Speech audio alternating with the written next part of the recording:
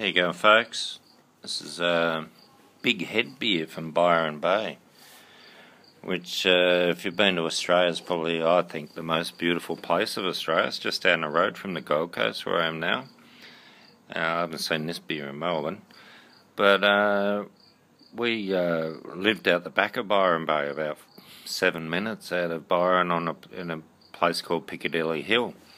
Had a flower farm up there for about 8 years. It was fantastic. I brought chili seeds back from Central and South America, and we grew them there, and we sold them all around Byron Bay. The Byron Bay Hotel used to buy the chilies and golden squash from us, and a lot of other stuff, and a lot of flowers. I'll give this one a go. It's a no-carb beer. No carb. What's that mean? There's no sugar in there, or no flavour. Anyway, it's only 4.5% or something. Australia's first no carb beer, it reckons. Anyway, give that one a crack. How are you doing? Doing the beer sitting again? Yeah, it's not my cup of tea. I wouldn't be raving about it, but anyway, we're up here on the coast, and we'll just promote Byron Bay a little bit. So if you get over to Australia, you want to hit Byron Bay.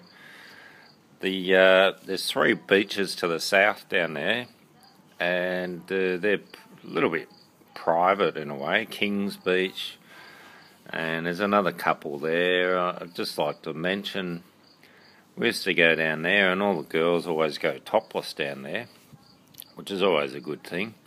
Well, once I was body surfing on my own out there, and everyone else is mucking around doing their own thing. Well, one bloke was with us. He was on a paddle board, and next minute I look across, there's a big, can you believe it, a big fin sticking out of the water on the wave with me, riding a wave.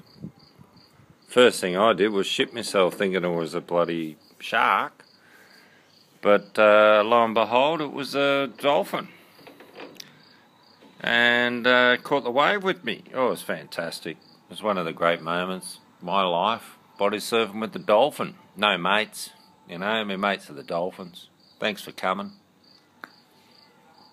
Anyway, that's the Big Head. And if you get to Byron Bay, they've also got voted the best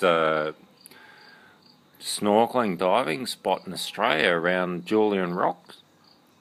And we went out there once, and you've got these giant turtles out there and all the rest of it. It's pretty spectacular. And about, I don't know, a couple of weeks later, there was a dive.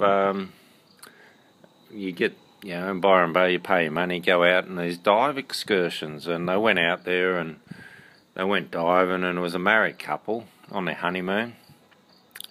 And they've rushed up to the boat. They've all come up really quick and tried to get on the boat, and the dive guy says, no, you can't do that, you got to go back down. And they said, no, there's a shark down there. Nah, go back down, come back up slowly. So they all went back down, and the guy got eaten fighting the shark off his wife. So if someone says go back down, I'll just tell him to stick it up his ass. Anyway, that's diving in Julian Rocks. We lose a few to sharks in Australia. We had one in WA, he was spearfishing. I used to go spearfishing. Saw a great white once. I shit myself too and went in, went straight back inside.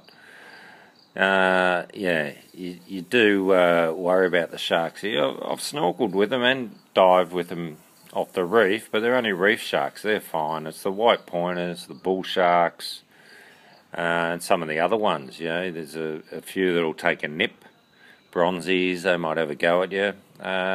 So watch out for the sharks in Australia, but if you don't take the risks, you won't have the fun. Get out and do it. Cheers. That's for Big Head. And I haven't got a big head.